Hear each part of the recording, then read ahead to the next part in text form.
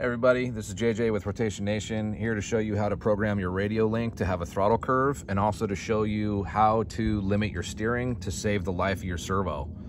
Okay, so today we're going to be working on demonstrating on the Porsche.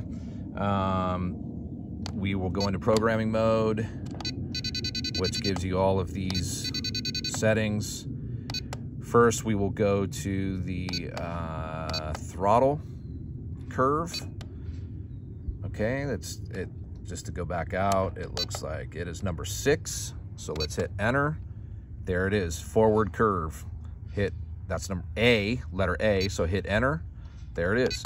So by changing these values, it changes the behavior of the throttle trigger on your controller. So if we change that one, go down one, change this one, oops, we can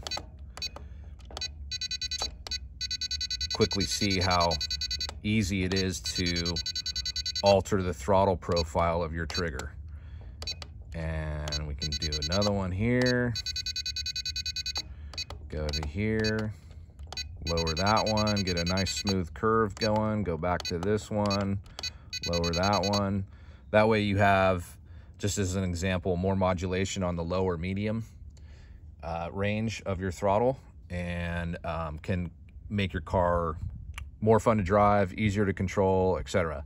Okay, so now for the steering, let's go ahead and turn on the HPI.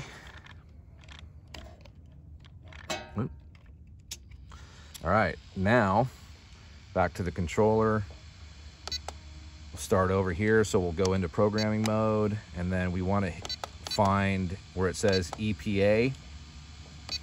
Okay, so looks like I already have tuned this steering limit. So you can, as a demonstration, you can see that the servo horn is not going past that position. It's not straining the steering system there, and that's because I've limited the steering. So if we turn it all the way to the side,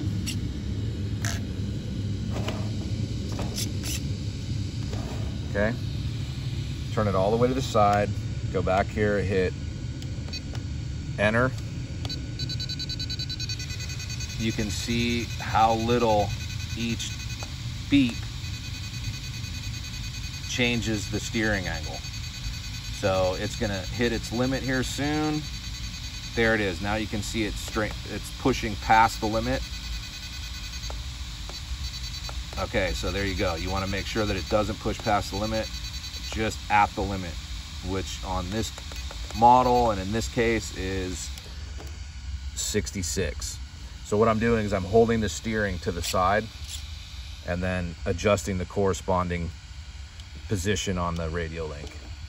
And it's as simple as that. That'll save your servo, and it'll also enable you to program your car.